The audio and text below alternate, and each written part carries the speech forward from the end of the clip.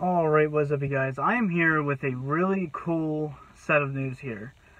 We pretty much have the DVD release schedule for at least a few months for WWE DVD releases. First, we're getting, of course, Money in the Bank, Extreme Rules, Stomping Grounds, and the Saudi Arabia show. So those four pay-per-views obviously are getting released. We're also going to have the iconic Superstars DVDs, those little one-disc sets with Paige and Becky Lynch. And then two bigger releases. Now, these are going to be two-disc sets, so I'm assuming the days of the three-disc releases are over, unfortunately.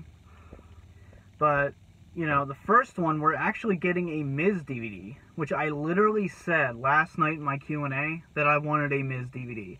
So that's awesome. He's been in WWE for over 10 years now. I think it's like 13 or 14. So, yeah. Very, very cool that we're getting a Miz two-disc set.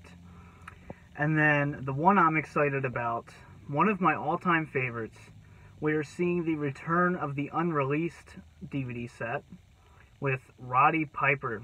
So that is going to be awesome. I love Roddy Piper. That's actually the one person I wanted an unreleased set with. Him and Jake Roberts are the two that I wanted. So that's really cool. These are two-disc releases, like I said. So I'm assuming three discs are done with, unfortunately. That's kind of the one set of bad news here. But I'll make a video about that some other time, given my thoughts. But yeah, so this is kind of going to round off the summer, and then of course we'll have winter releases later on, and fall releases. So yeah, I'm pretty excited about those two specifically, The Miz and Roddy Piper. Let me know your thoughts down below. This has been the DVD Freak. Peace out.